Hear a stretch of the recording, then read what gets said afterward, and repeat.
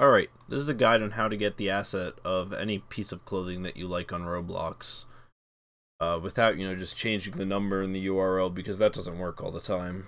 You just find any shirt that you like, and you're going to want the number part of the URL, and you're going to want to put it into roblox.com/asset/?id equals, and then that number of the URL. That's going to download something. Going to download an XML document, which you're going to want to open in Notepad or Notepad++. But it's going to read like this, and you're going to see this link in it. It's another asset ID link, and what you're going to want to do is paste that in, which is going to download a second file. And now this is actually the asset file, but it's saved as a Notepad file instead of a PNG.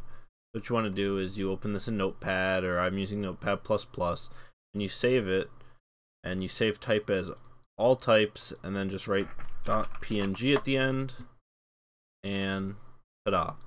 This is your shirt. You can open it in Notepad, you can just upload it directly and it'll show up as this, but I like to do this to edit the clothes and get, kind of a merge design. Anyways, hope that helped.